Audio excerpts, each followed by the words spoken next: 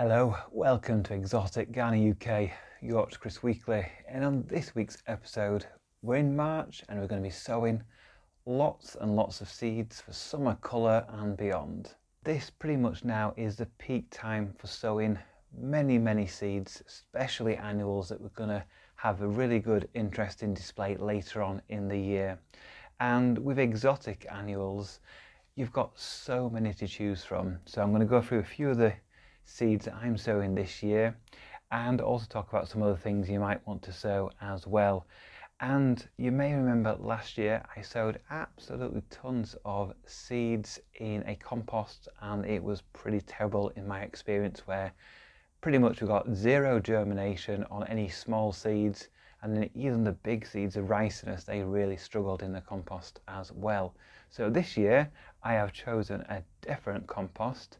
I sowed some seeds just 7 days ago just to see if anything would germinate, and thankfully things have. So the compost I'm using this year, I want something peat free, I want something really good for fine seeds as well as big seeds, is a seed compost called Fertile Fibre. So this is made from coir, so it's organic coir from coconuts, and it's mixed in with some vermiculite, and it's really fine. I've got a bag of it just down here, quite a big bag. So this is a compost here, Fertile Fibre, original seed compost, and I've found, and it's only been a week, that seeds have germinated nice and easily. It's nice and fine, but it's holding on to the moisture pretty well. We've got to see how this goes with bigger seeds, and we've got to see how the seedlings themselves actually develop, and see how those seeds, those leaves that come out when we get the true leaves, if they're happy in the compost. Being coir based, it will be very low in nutrients, which is good for seed germination, but they will need feeding in a few weeks' time, but we'll get on to that later on. So I'm quite happy because, like I said, unlike the last year where pretty much nothing germinated, we've got lots of things germinating just after 7 days. So I'll go through some of the seeds that we are sowing this year, and there's quite a lot. So we have got lots and lots of aeoniums. So far I have sown Aeonium subplanum, Aeonium arboreum, Aeonium canariensis. And these are the packets that I got from Mike Clifford. Fantastic selection of seeds.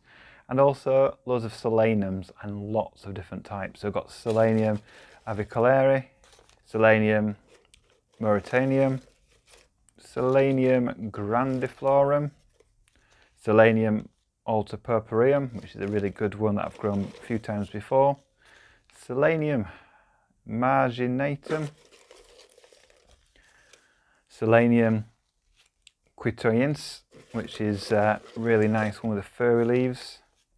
Got Solanum lacinatum, which is also a nice, easy to grow one, Solanium vestiperilio, Solanium pyrocanthum, Solanium abutyloides, and what else have we sown? Oh yes, Solanium Christocricum or something like that. So lots of Solaniums, a few Aeoniums, and I've also sown my Cleome. So my Cleome are these spider flowers, really nice, either white, pink or purple flowers, which we get all summer long from mid-July onwards.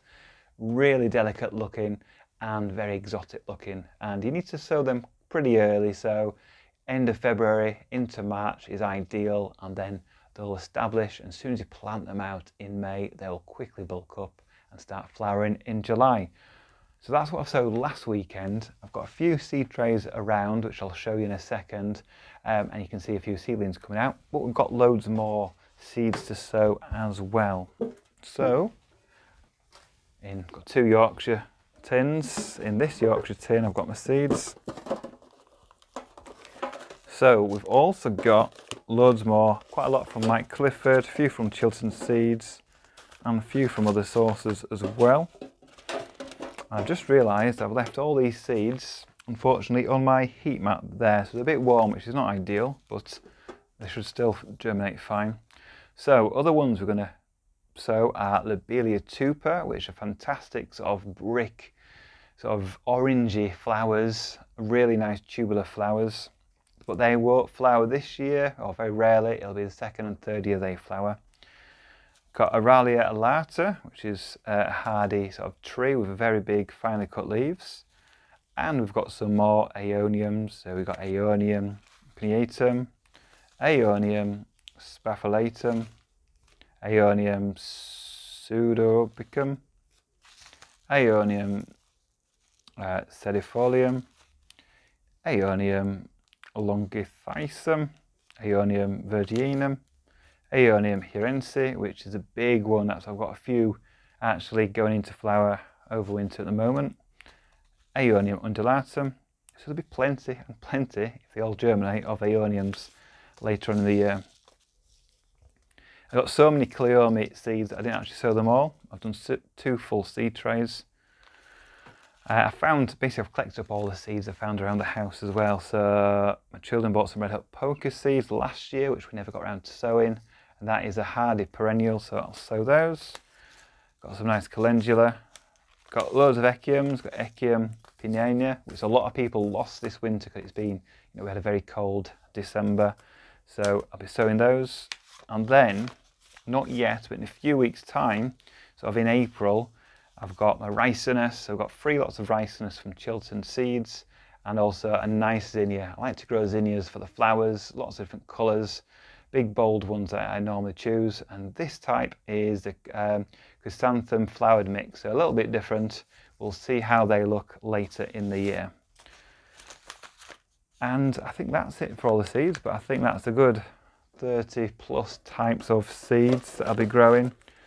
And there's a few herbs in there as well. So let's have a look at this compost. So I've got a seed tray here.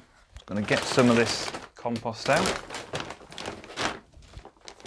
And it feels nice. It's really sort of friable. Got vermiculite mixed in as well, so hopefully you can see that. So I'm just going to fill this tray now.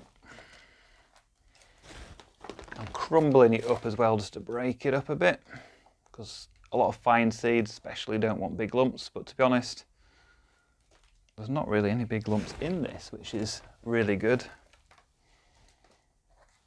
So I'm not going to go right to the top, that's a waste of compost. We just basically want seeds to germinate.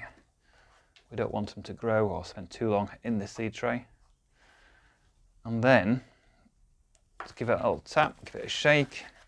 I'll press it down to get it level, and then I'm going to water it at this stage. I want it moist at this stage so that when I put my very tiny seeds pretty much on the surface, they won't move.